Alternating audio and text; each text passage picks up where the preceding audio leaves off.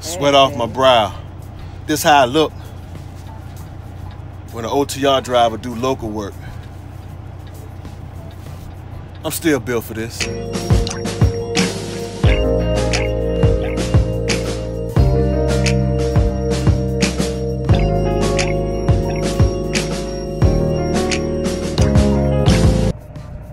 Procrastinated leaving, and now I'm at the customer and they are closed. Won't be back open until tomorrow, hopefully. I would assume so, but hopefully. This is one stop out of two. This load actually finals in Texas. I had one stop up here in Charlottesville, Virginia. And we up here and can't deliver until tomorrow morning, I guess. So we was able to park at a pretty, I think it's secure. I'm on the road, but it's like sitting on the side of a curve coming up a hill, because you know Charlottesville. Well, if anybody knows, Charlottesville is full of like this. Hills. Yeah, so we actually on the road alongside the curve. I did speak to a person that works in one of the other businesses, and they said we should be all right up here along this fence line. So we're gonna post up here overnight. Hopefully Saturday morning they're up early.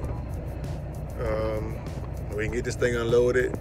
It's definitely gonna be a tight squeeze, so we'll keep y'all posted on that, because from what I see, but from what I see going down there and where their loading dock is, because I walked all the way down there, it's gonna be a trip. So we'll see. Yeah, we'll see how that all works out in the morning. But yeah, we stuck out here now. Most should have just stayed and left tomorrow morning. And been out and delivered here in the morning and kept going. Nah, I think it was good. Go ahead, get out and get going. It's difficult sometimes when you have been off the road to get back into your driving. You know, just get your groove back, I guess. Yeah. I don't know. You know, right. Your muscle back, as he said. So sometimes we will stay in the truck even when we don't have a load for the next day, so that we can feel, you know, ready. All right, so out here in Charlottesville, Virginia. We've been parked right there all night, trying to deliver to this gray building right here. I mean, this brick building right here now. That one. We're delivering there. Like I've said in the other video, I know I've gotten here a little late yesterday, so I'm not really tripping. I don't even know if they were supposed to be open all night or today. I just happened to catch someone going in. So what I'm going to try to do, she said I can pull in here, make that right turn there, go down that road alongside the building, kind of go to the left around the back side of the building, and then back into their loading dock. I walked the route last night, so I do have an idea of how it was done. The game plan she just told me, I actually came up with it myself, so that is what it is. What I'm gonna do first is I'm gonna back up, because I'm actually making this turn right here, this right-hand turn going that way. So what I'm gonna do is just back myself up. We made this walk last night a few times, went to the store a few times, so I kind of have a pretty good idea of what's behind me, how the road is set up behind me. So I'm not really afraid to back up. I got a good sized bike lane that I was also alongside. So I should be able to get a good ways back here to get myself out more so in the middle of the street. That's what I want to do, is try to kind of get myself I may even go across the yellow line. Like I said, my whole objective is to make that right-hand turn up there.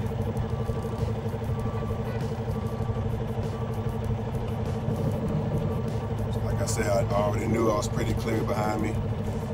I knew what type of distance I had from physically walking it last night, so. I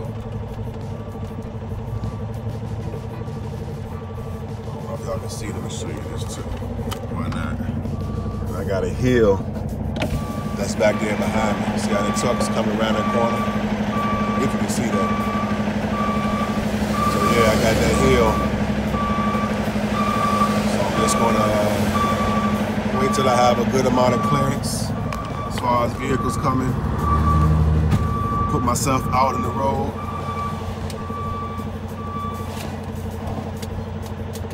And make that right-hand turn in there. And hopefully she can direct traffic after that. And I not be in the way. And also no one gets in my way. Turn on my four ways.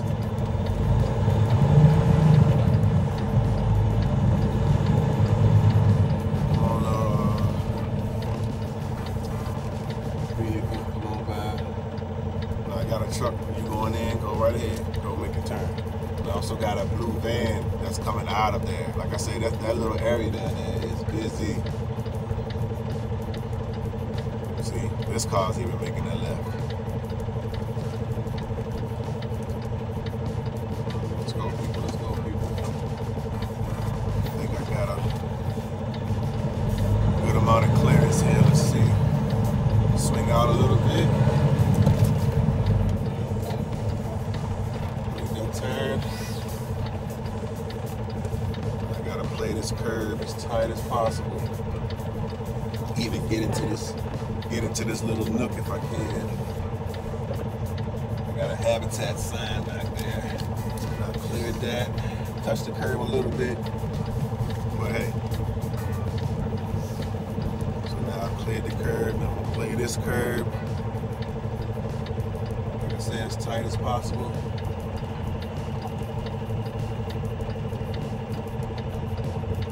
It's all about basically seeing stuff before it happens, as well as just understanding how the truck maneuvers. Kenworth has a pretty wide turning radius compared to some other trucks. So I got a little, what the thing's called, water thing back there, some red one, but I think I can clear that also.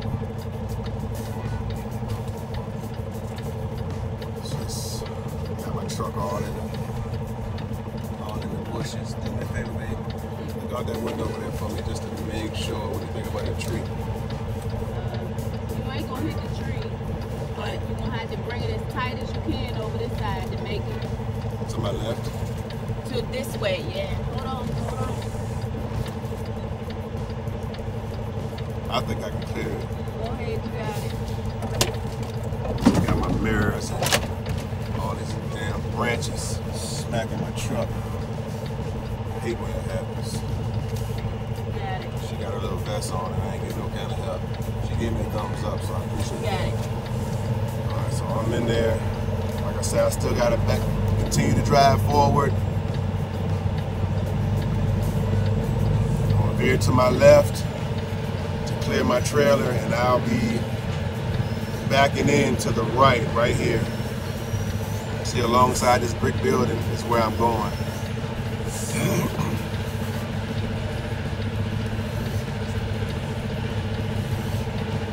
So that little loading dock area right there. What I'll do right now, kick out again. Walk this little curve a little bit.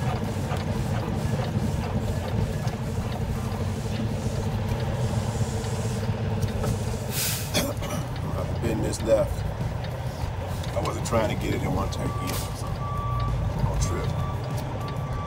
But like I said, the objective is to get myself the whole truck over here.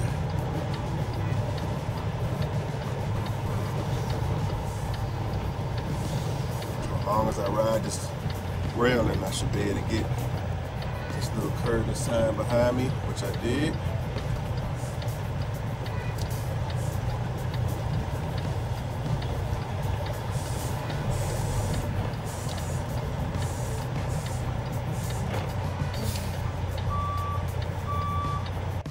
So I'm still backing up.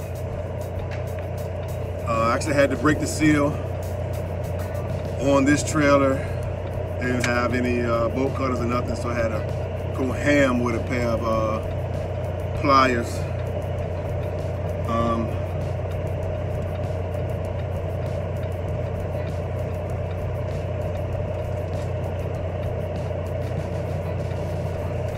we are going to go ahead and get back in. I may have to, more than likely, load the pallets on this truck. I'm not going to really huff and puff and holler and scream about it. I mean, I'm going to send it in and make sure I get paid. But like I said, if any physical work I got to do, I'll make sure I get paid for it. Do me a favor, babe. Check up in some of the couple of holes up here. See if you can find some seals. Any company Swift seals. If she doesn't have any seals, she said she's supposed to order some and didn't, blah, blah, blah. But just try to locate some. And if you find them, just send them to the side and I'll come back to get them. All I can remember is they're blue. They'll be all attached together. Plastic seals. You almost broke a nail? Oh, you almost hurt your knuckles? I still have knuckles. I would say best case scenario, they're gonna be on that side. So I'm here. Like I said, I'm gonna go ahead and get unloaded. Gonna get loaded. But this is the spot I had to get into. I really don't even know how good I am in there. She told me to stop. Maybe could have gotten a lot straighter, but I don't know if this is set up for a 53 foot, to be honest with you. I probably just loaded from my angle. See what I'm saying?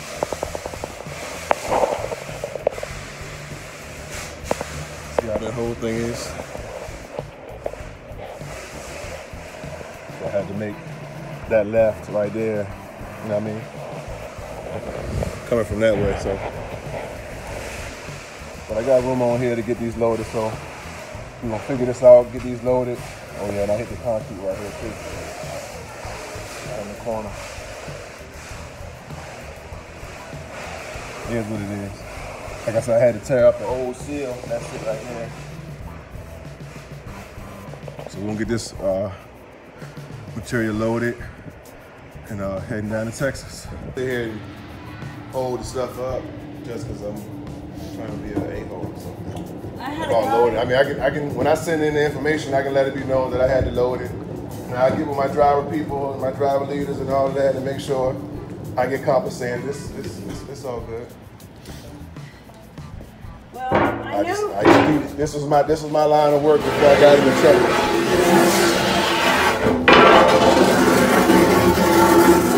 Actually, it's the reason I got in the truck, to get out of this kind of stuff. Some people say, oh, I'm really not supposed to. That's not my job. And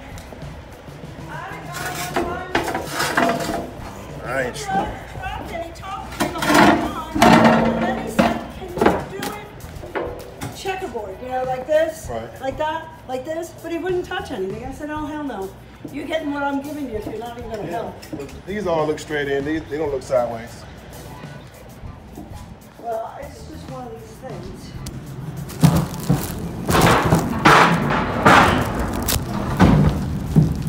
Matter of fact, yeah, this will be the last one you do. Because I'd rather you do what I'm doing than you do. I've done it. I know you have. Yeah, I'm not I wouldn't saying. doubt it. There's no way you'd be in this line and work for all those years in a family business and not get your hands dirty. I've gotten a little dirty over the years. There's some mom. Hopefully it's not your mom. It's my mother. It is. Hello, mother. You want me to get it? You trying to get to the wall? Get over it. You're not trying to get it sideways, are you? No, I'm trying to get over it. I wanted to get it next to here. You do that. Yeah. There we go. Here, give me those labels. See if I can get this one on the wall. Looks to be pasta. They produce pasta here. And then they're shipping it to Texas, to a restaurant. That's a spinach. So they have a spinach pasta. When's that one? Okay, we got a label. Okay. You have 11 of them. There's 11 total. All right. That's number one. And one more to wrap. All right, well, The loading is done. I'm gonna go ahead and I've had these braces for so long. Go ahead and put one of these braces across those pallets just to try to secure it just a little bit. They're pretty narrow pallets, so they're not touching each other wide ways. You know, they're all buttoned at the nose. So just to try to see if I can eliminate some kind of shifting. Try to secure my load a little something. And then be getting down the road. It's your boy Moito4. All right, so that's it. All 11 loaded. Threw a little low bob there.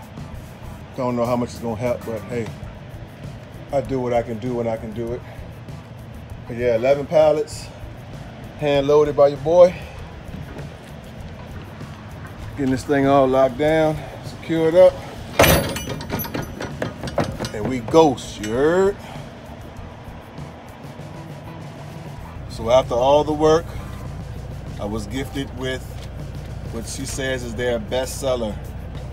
12 ounces of their spinach fettuccine that they literally make, package, and ship from out of this location. So, hey, I walked away with a prize. So if you ever see pasta Valente in any of your local stores across the country, anywhere, because this load is going to Texas. So if you see this brand in any of your local stores, don't hesitate to pick one up.